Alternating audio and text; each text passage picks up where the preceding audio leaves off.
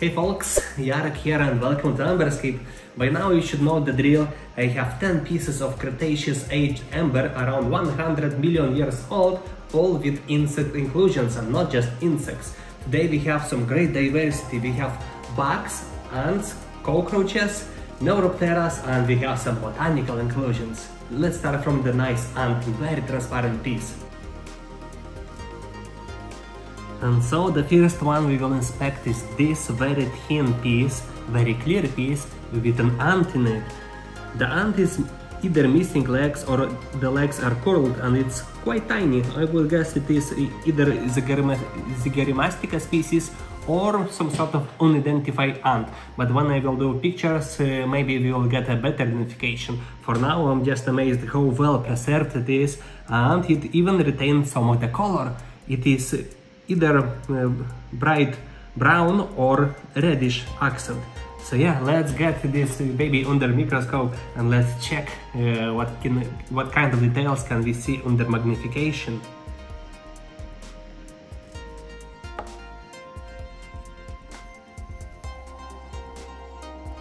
This is a very interesting specimen for a few reasons. First one is the magnificent preservation in it. One of the suggestions for an ID is genus Camelospecia. It is an extinct genus of ants, and everything that extinct is more interesting in my eyes. And this suggestion was made when looking at interesting mandibles of this ant. They are very similar to that of a wasp. So if it is really a Camelospecia ant, it is considered that this is an intermediate species between ants and wasps. As some of you might know, ants did evolve from the wasps, and this species retained mandibles that of a wasp.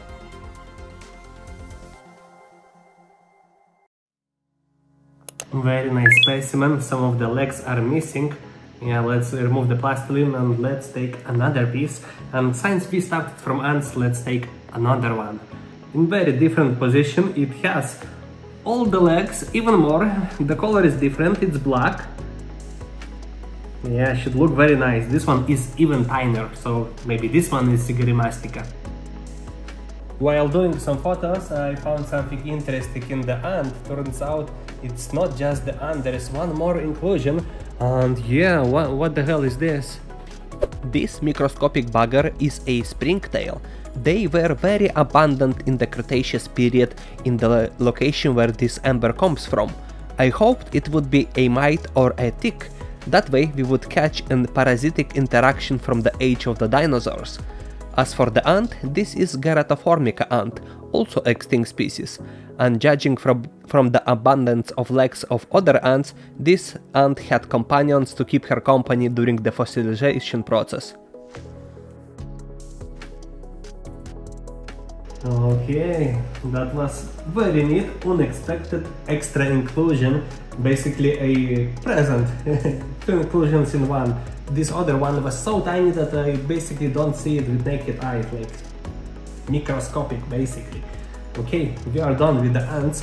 Now let's take another piece and maybe let's take a beetle. And this beetle, bro, it has colors.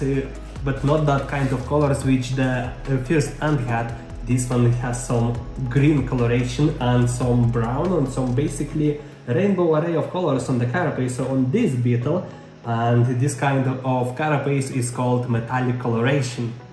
Very exciting. Probably will look a lot better on this video than on the magnification, because to see the colors we have to change the direction the light falls on the carapace to basically shine back the colors. To the microscope I doubt we will see many colors. Either way, let's just try and see. Yep, I was right about the colors through the microscope, there's a lot less of them. But oh man, this is fabulous specimen. It looks very similar to that of Passalopalpidae beetle, but it's a lot smaller and has metallic coloration on the carapace. And identification for it is a rough beetle, more specifically Pchloecharinaya, one of the absolute coolest beetles I had my hands on.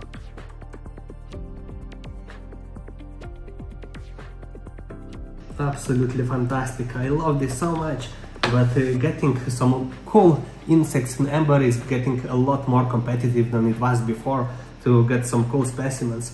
Either way, today we have still like 7 pieces more to enjoy to see what's inside. And I guess let's take this super tiny flying insect. For today we have only one flying insect, super tiny, but the wings are gorgeous and preservation looks pristine. Let's check it out.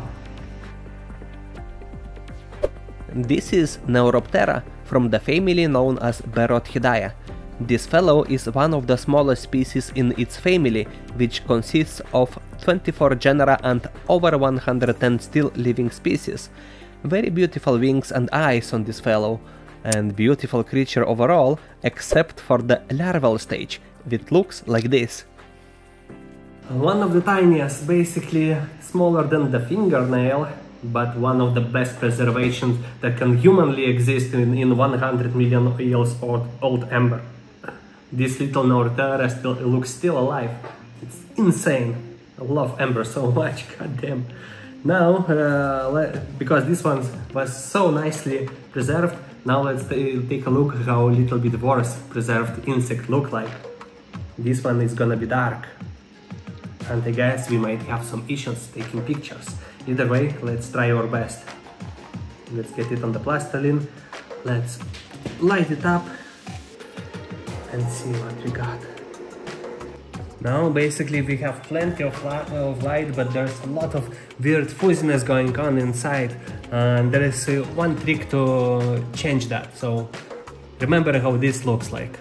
So in this case we have a lot of light. We have double illuminators with shining at the insect, and we have extra LED light shining light from the side, and yeah, it looks fuzzy and weird, but when we change the background with the light one, everything changes.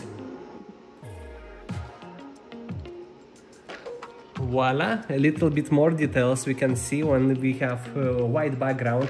Because the piece is darker, we can see more details on it, and we can even maybe fix some of the issues of when refocusing on it. Oh, there we go, some texture on the carapace and everything. Yeah, we will play with the lights to make better pictures for this one. End result looks like this. A lot more details are visible now. Basically, we played with the contrast of colors, changing the background from mirror to white one. And this insect is a trubak, more specifically Eurypopovidae member, an extinct family of trubaks from the Cretaceous period. All family members have crazy looking eyes. So this one is not the best preserved. When I'm making this kind of videos to make photography sessions for the video, I try to pick the best insects I have at the moment. And even though this one not the best preserved, but it looks very alien and interesting, and I decided to show this piece for you. Either way, let's move on. Now, yeah, I have 2 roaches. Both of them are larvas.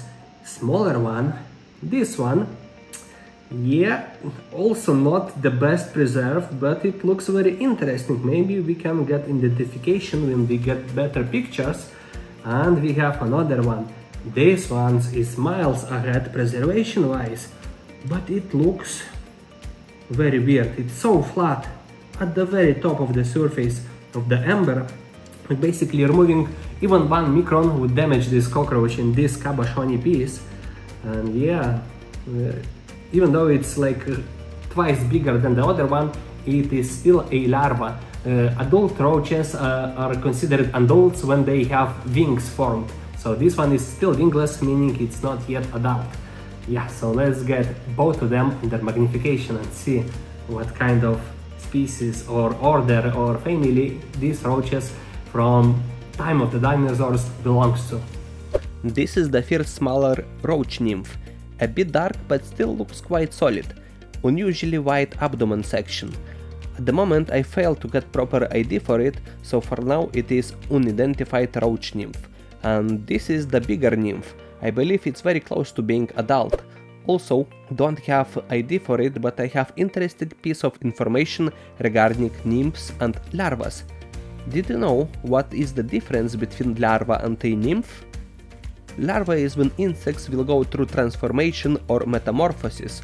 It's when a baby doesn't look like adult at all, For example, caterpillar is a larva of a butterfly, and yeah, it undergoes a big transformation from a maggot basically into a beautiful butterfly. And nymphs is when baby is basically smaller version of an adult. It gets bigger, but there is no real transformation. It's basically the cockroaches. Next, let's check this piece. And from the very start, when I look at this piece, yeah, I see it. Wow, it's so tiny. It's like maybe 1 millimeter, maybe even less. It is a arachnid, a pesky arachnid, which all humanity combined hates. It will be a mite. For such a tiny insect, we managed to get rather decent photos, and it looks terrifying. Super hairy, 4 pair of legs, and sharp looking stinger. Fun fact, not all mites are parasitic.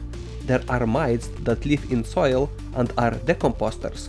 Some live in the water, others are predators that eat other insects, and the most hated group of parasites that feed from the blood of mammals, birds or reptiles.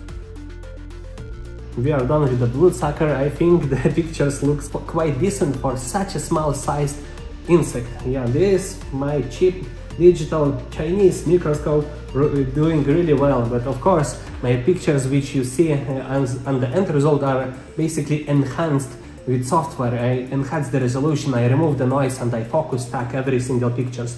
For this tiny arachnid I did like 60 shots to make one picture. So yeah, there's that.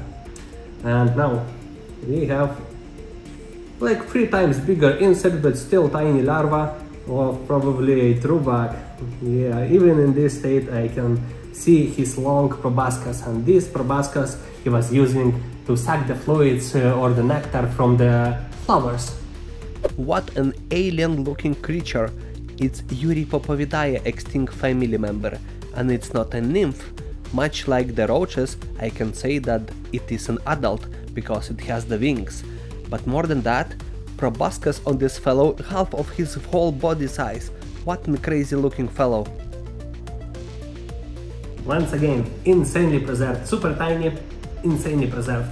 The bigger the inclusions are, the worse preserved they usually get. I'm not sure why, but it is what it is. But since we mentioned flowers when we're talking about this live specimen, let's go to the flower, which might have been a food source for insect like the last one, because we have gorgeous specimen of a flower. And yeah, it is the first time I'm holding flower in amber like ever. And usually flowers are getting very oxidized because they have this million of different parts and fluffiness around them, and they get oxidized really easy. And this one looks insanely preserved. This is the best flower I have probably ever seen, or one of them. Except it's tiny, but yeah, let's check the details, because this one...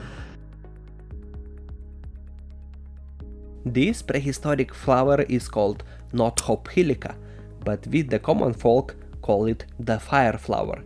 And as I said before, it is my first ever flower in amber, and it's an absolute gem.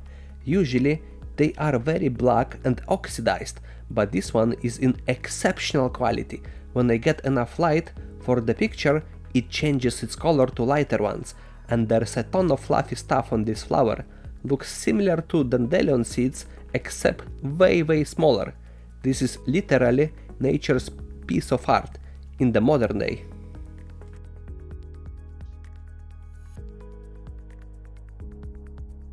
And there we go. It's very sad, but it's over. We are all out of amber for this episode. And yeah, I hope you did enjoy this video. If you did, smash that like button and subscribe to the channel for more amber content. And I also do some fossil content and some fossil preparation, amber huntings and everything. And speaking of amber huntings, the season is beginning very soon, and I hope I can attend at least a few times to catch some amber for myself. And yeah, if you want to support the channel, check my Etsy page. I do sell some of the inclusions in amber. Yeah, go check it out. Maybe there's something you will like. And yeah, thanks for watching, and see you next time. Bye.